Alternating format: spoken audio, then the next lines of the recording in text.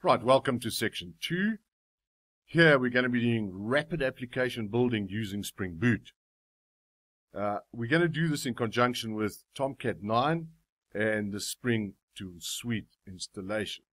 In video 1, I'll be showing you how to install Tomcat 9 as well as the Spring Tool Suite is an IDE very similar to Eclipse, but it has some special features which allow us to do some rapid development for web applications, in particular quite sophisticated ones. So let's get started.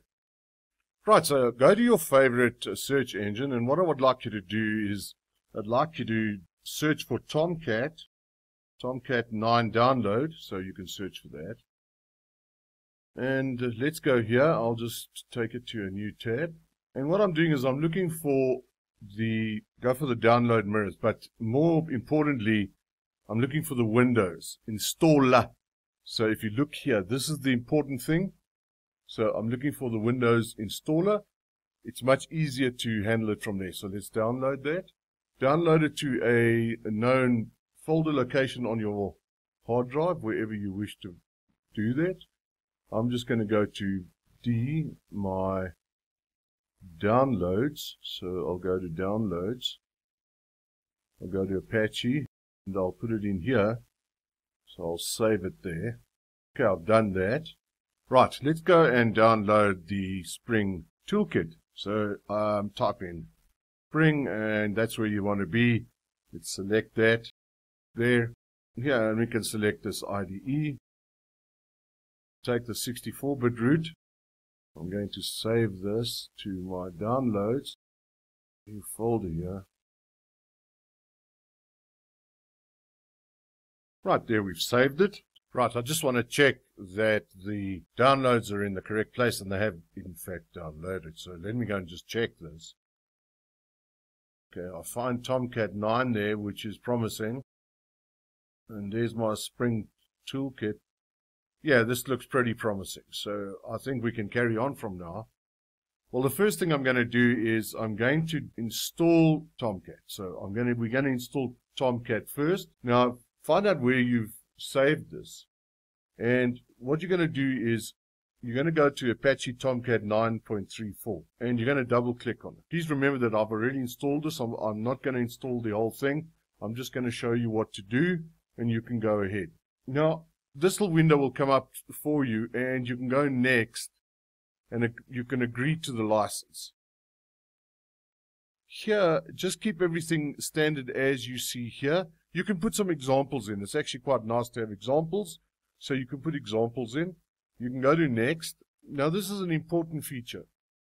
Do yourself a favor here and put in a username, normally an administrator. So for example, I put in something like Greg, and I put in a small password here because I don't want to lose this password. Otherwise I've got a problem.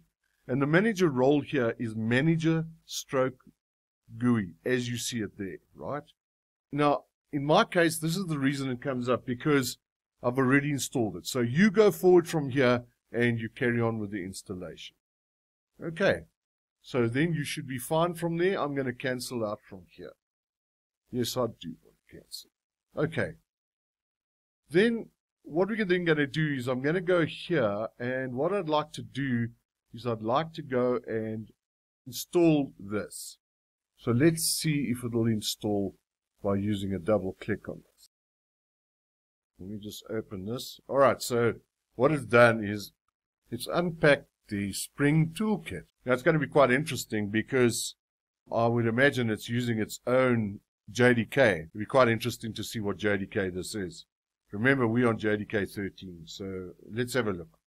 Right, so now what I want to do is I want to run Spring this toolsuite.exe. Okay, so let's do that. Now, this looks quite familiar, wouldn't you think? Let's go and browse for a decent place to put it in. Well, for me, I'm going to go to my D drive. I think what I'm going to do is I'm going to use the Spring Boot. And I think what I'll do is boot here. That looks fair. Maybe what I'll do is I'll go... Now this looks quite familiar, I would think. You know, this, especially those of us and you who've worked with Eclipse. In fact, it's based on the Eclipse framework. So we'll sort of take it from here, and here we end of, you know, we've accomplished what we needed to accomplish. But again, we need to still test whether your web server is running.